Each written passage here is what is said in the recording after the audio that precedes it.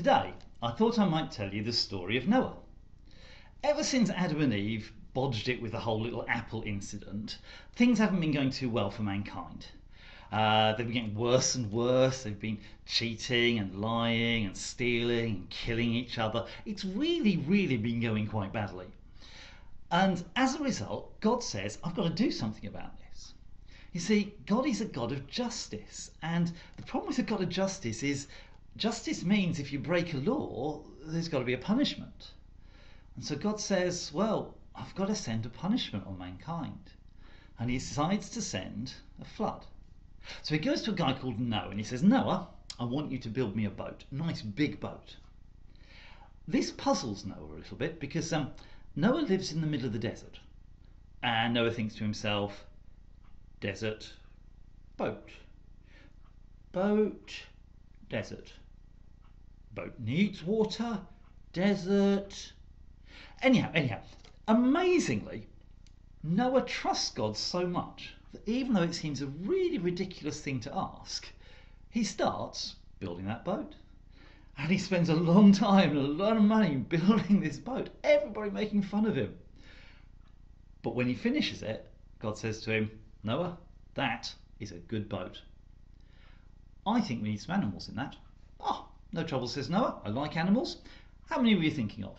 Well, says God, I was thinking of 2. Great, says Noah. Let's go for a dog and a cat. I like dogs and cats. I hadn't quite finished, says God. I was going to go for 2 of each kind. What, 2 dogs and 2 cats? No, Noah. 2 of every kind of animal. What, every single one? Yeah. God, that's a lot of animals. I know, says God. Oh, wait a sec. Don't wait. I forgot something. Oh, thank goodness for that, says Noah. I thought we were in trouble there. There's going to be some special ones called clean animals, says God. You're going to need 14 each of those and then 2 of the rest. Oh, come on, God, goes Noah. But he sets to work, and I've got to say, probably with quite a lot of help from God, he gets together all of these animals, shoves them into the ark, probably quite smelly in there, a lot of poo, very crowded. He, Ham, Shem, Japheth, his sons and their wives get in, and it starts raining.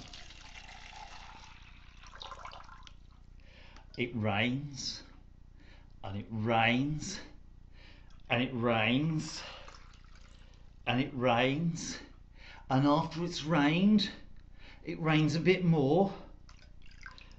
It rains and keeps on raining. It rains for 40 days and 40 nights.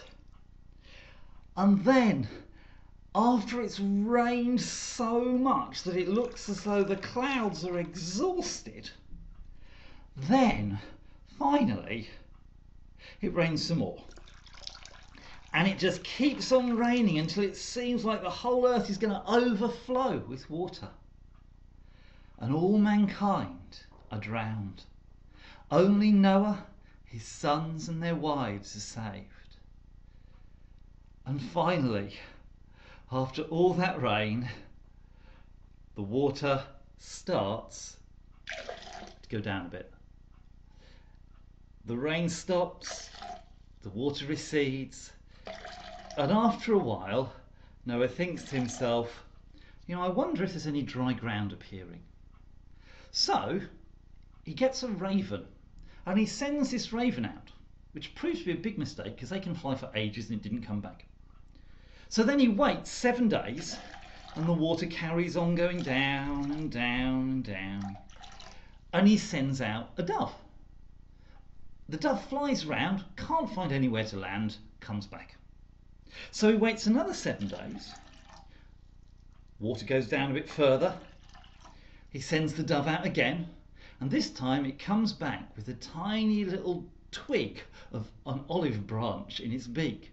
So Noah knows that the tops of the trees are starting to be seen. He waits a bit longer,